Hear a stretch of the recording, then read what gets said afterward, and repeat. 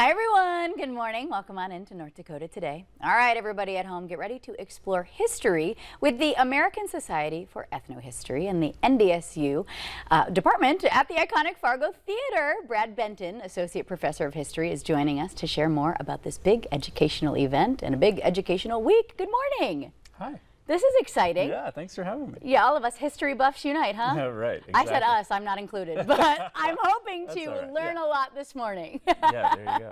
Yeah. So tell us about the symposium and what it all is. Well, so this is a collaboration between NDSU and the American Society for Ethnohistory, which is just an academic society. Their annual meeting is taking place in Fargo next week, and we're hosting a public symposium on Saturday, September 21st at the Fargo Theater. Okay, and this is a free event, right? Come one, come all? Free event, yeah. No tickets required, no registration required. Come one, come all. Okay, so who are we going to be hearing from at this event and why? Yeah, so what we've done, we've tried to bring together Native scholars, Native elders, tribal officials, Native artists, bring them together to have some conversations with the public about issues that we think people would be interested in, not just Native communities, but the public,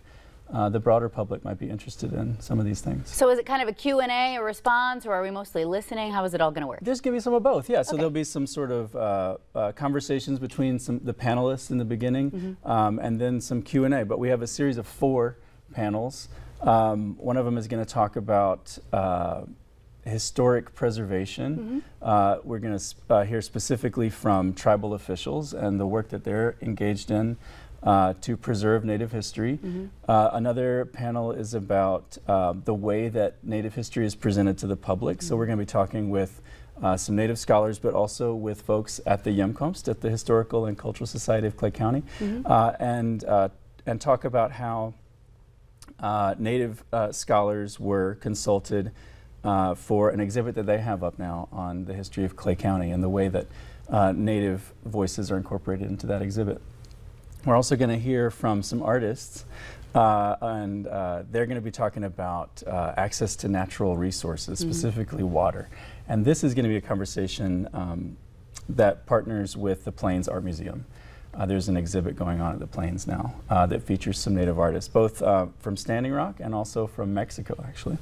And then the fourth one is a discussion of language preservation. We're specifically going to talk about some 100-year-old Dakota language songs that were recorded over a century ago, and the work that's being done to preserve those recordings and also to make them accessible.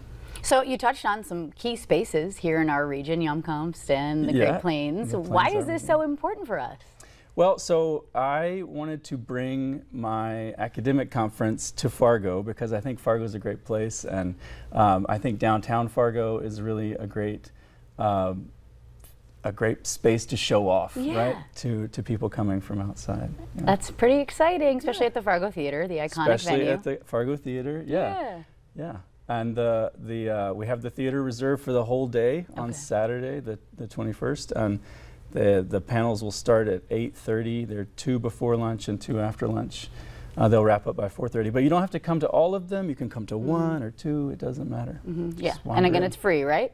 And it's free. Okay, so where do we go for more information? Well, if you Google NDSU and ethnohistory, that should take you to the right website, or you can just email me directly, bradley.benton@ndsu.edu.